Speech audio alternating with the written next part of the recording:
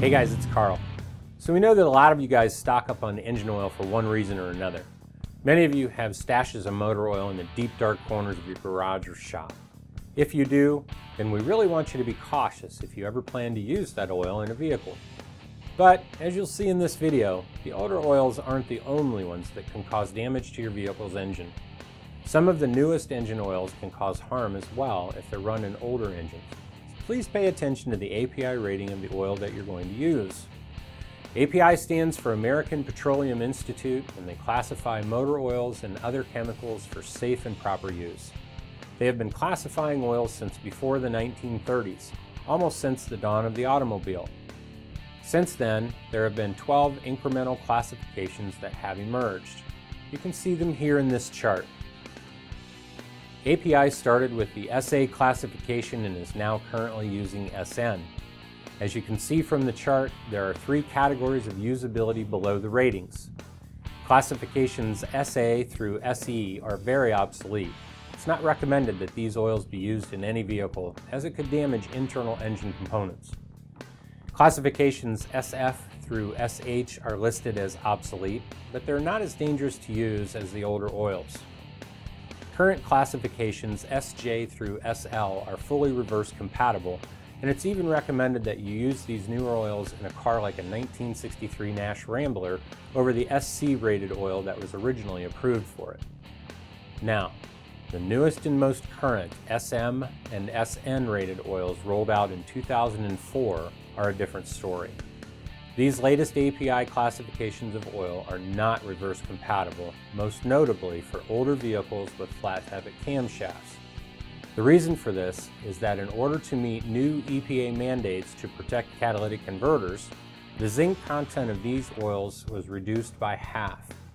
API advised in 2004 that SM-rated oils may not be suitable for flat tappet engines.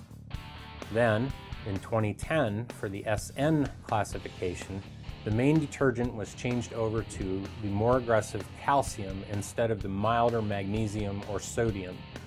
In addition to the already reduced zinc content, detergents also increased overall by about 1,000 parts per million. So if you're changing that oil in your fully stock 1973 Olds Cutlass, it would be wise to go with an SJ or SL rated oil, or one of the many specialty motor oils such as the hot rod oil from Driven Racing that we sell here at Summit Racing. We have the oils that contain the proper zinc content and will keep your flat tappet camshaft from failing prematurely. I know what you're going to say, Carl, can I just use zinc additive and still use the newer oils? Well, the answer to that is no. The amount of zinc removed from the newer oils and also the amount of detergents added to them is so significant that no zinc additive you can use will be able to properly make up the difference.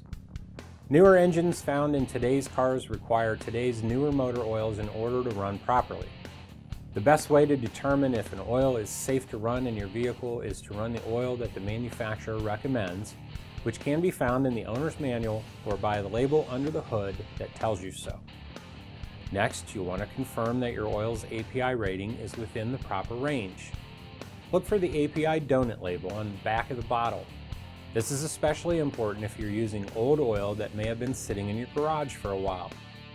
In the center of the donut label, you'll see your oil's viscosity, whether it be 10W30, 5W30, etc. And across the top half, you'll see the API rating. For example, the label may read API Service SN or SN+, which tells you that your oil is SN rated, which tells you the oil is safe to use in your 2004 and newer vehicle.